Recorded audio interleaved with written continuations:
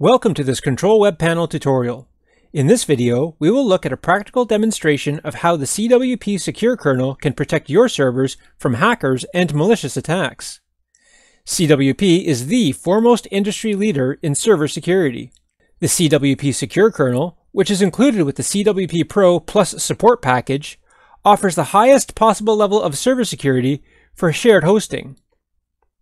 CWP's kernel-level protection ensures that any commands that are not specifically allowed by the administrator will be denied, ensuring the strongest possible security for your system and your customers.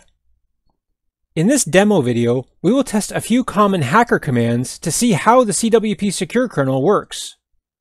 First, let's see who is the user.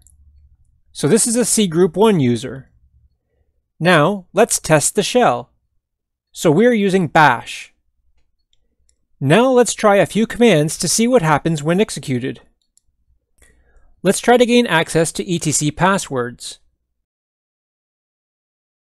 As you can see, the kernel has denied this command from being executed. Let's make another attempt at accessing the passwords. Again, permission is denied and our passwords are still safe. Let's try to access the groups. Operation not permitted. So basically, the etc password file contains usernames, and hackers will mostly use this to find all the usernames on the server. The same goes for the group file, while the shadow files contain cached passwords which hackers can download and try to brute force on the local machines. Next, let's try to browse the file system. And you can see that we're denied access to the temp folder, which contains temporary files. Access is also prohibited to the var temp folder. Var vmail is also protected, which is where all the server's emails are located. We can try accessing the home folder, and this is protected. Let's try some system commands, like PHP testing. Operation not permitted. Top. Denied. Process list. Denied.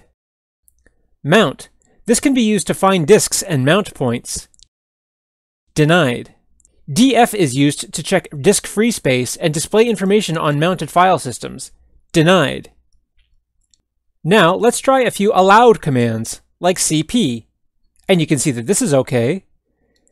Now let's try to rename it.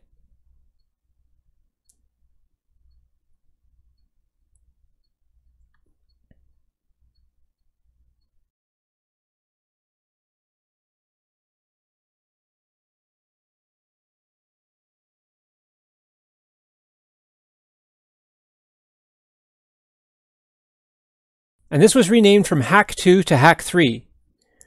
We can also use rsync, and this is allowed. And we have a simple demonstration of a hack script, so let's try to execute it. And the operation is not permitted for running executable files.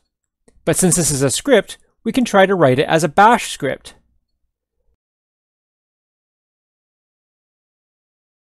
The scripts are also denied. The scripts contain commands, but only allowed commands can be executed, meaning that any commands that are not specifically allowed will be denied. This way, only commands that we are sure are secure are allowed to be executed. This is the safest way to do security because you simply cannot know all the various ways that hackers will try to hack your system. They might try to execute different commands or scripts or other actions. But we can specify only the commands that are safe and should be allowed to be executed or run, and this will ensure that we have a secure system. So we only allow some basic commands for the users to easily use the shell system. The same goes for wget or curl. And that's basically it. There are many other commands that are allowed. This is just a simple demonstration of operation not permitted, meaning this is kernel denied. It was the same for accessing the file system files, which might otherwise allow hackers to obtain some useful info that might help them to more easily hack into the system, like getting usernames from the etc password, group, or shadow files. With a list of usernames, they could then use these to try to find the correct passwords with a brute force attack and gain access to the system. But with CWP Secure Kernel, this is all secure because these policies apply to all users. And the same rules also apply to PHP and any other scripts. So you can see that it's very important to run CWP Secure Kernel on your web hosting servers to protect your system from hackers, and also to prevent hackers and malware from expanding from one hacked website to multiple sites and users, or even the full server. If you would like to get login credentials for a CWP Secure Kernel demo account to do some testing of your own, or learn more about CWP's industry-leading server security, please visit the following link. Thank you for using CWP.